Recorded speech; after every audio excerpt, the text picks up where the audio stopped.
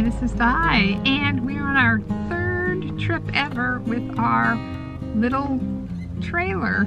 We're in beautiful Yakima, Washington, on our way to the Columbia River to our campsite.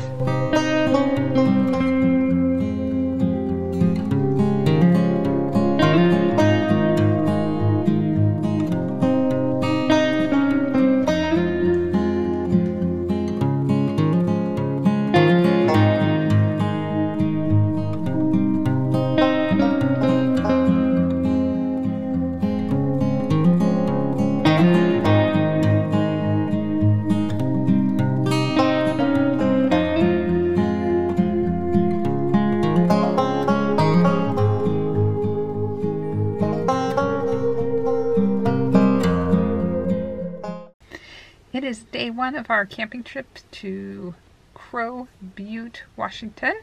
It was a state park and is now a privately owned park. We woke up and it was raining. I've got internet, so I've been shopping for the trailer. I want a sticker to go on the back of the door for every place we visit. This is our third stop and I haven't bought any stickers, so I found a website where I could order 3 stickers. There aren't going to be stickers for this place, so I ordered a Washington State sticker. Crow Butte is named after the first family of white settlers to settle this area. The Crow family doesn't have anything to do with there being crows. Where's Jerry? He's gone fishing, which I think is awesome. I now have a minute to myself, which is all good. That's the other side of the campground. Love these trees, they're so cool. It sure is different camping in a trailer. When it was raining outside, it was warm in here. I am so used to being rained out of camping trips in Washington State. Being able to stay and enjoy it, just be here for another day is so nice. Looking out the window. I was thinking, he's so cute out there, all by himself, because it's cold. He's out there fixing a chair that broke. And this is my tree house. I'm not quite sure why Jerry calls it the tree house, but it's been raining and we have a trailer, so there's no reason for me to be outside in the rain, so I just kind of cocooned here. I made this into a day bed and I have my coat, my backpack, I keep, you know, my computer and all that stuff. I've got my book and I can just curl up here. I can do loaded dishes. That's where I go when it's wet out. But today's looking better. Look at the weather today. We hadn't been able to set up a picnic table because it'd been too cold and wet. So I think now we can set it up. We've just been making hot dogs in the fire pit. It's supposed to get in the 60s today, so we should be able to go outside and enjoy this weather.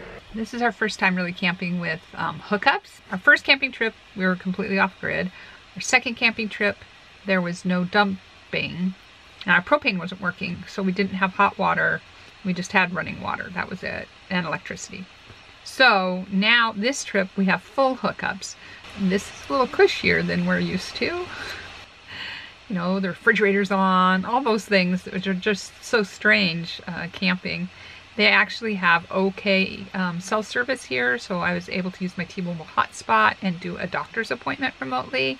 We can definitely camp in more weather as long as it's above freezing. We don't want to freeze our pipes, but we're used to camping in the back of Jerry's truck or in a tent, and so this is the new development that we actually have, you know, a working toilet and a working sink and hot water.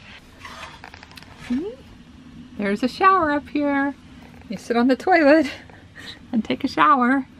So that's gonna be a new thing to try. And this is the sink, which I cannot say enough good things about. I love having a sink. With quick access to my bed, but having a sink is awesome. And then this was the new thing I bought for this trip. It came just in time. We have an electric tea kettle. Here's my little system with my spices. I had 2 new ones. But I can't really say enough good things about camping when you have a sink and a toilet. It makes all the difference. You're probably wondering about the other trailer that we bought. This is shot in March of 2022 and Jerry had taken a window out of the trailer to fix a leak, and it's not completely reseated yet, so we haven't been able to sell it, so we still have a trailer in our backyard. Besides this trailer, the one we're using. Our friends live about an hour away from where we were camping, and so we've driven to visit them, and this is the view of the Columbia River Gorge on our way.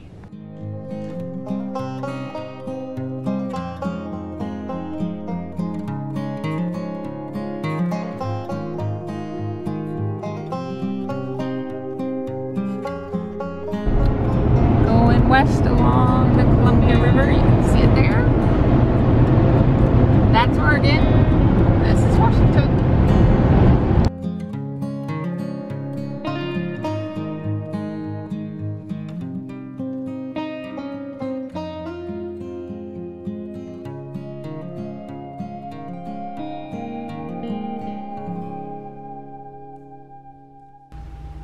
Time to pack up to head home.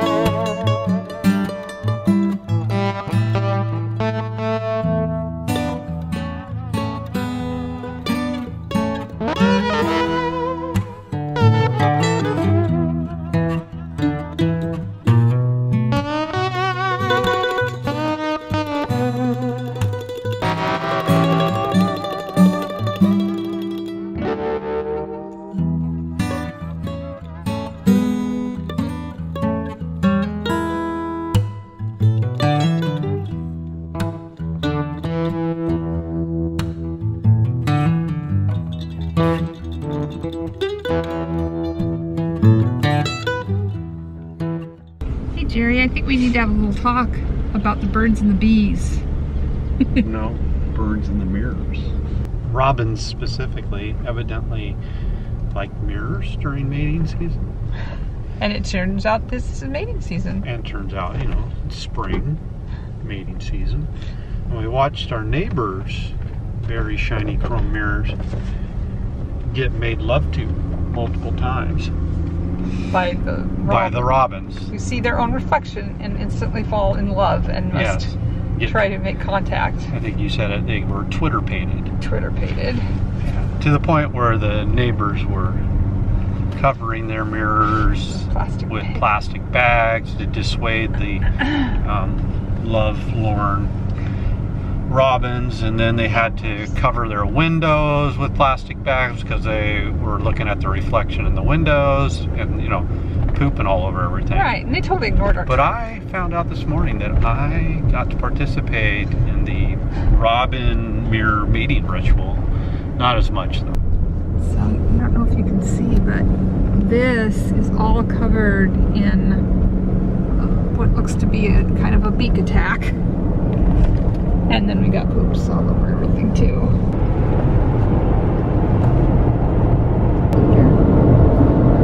Look at that.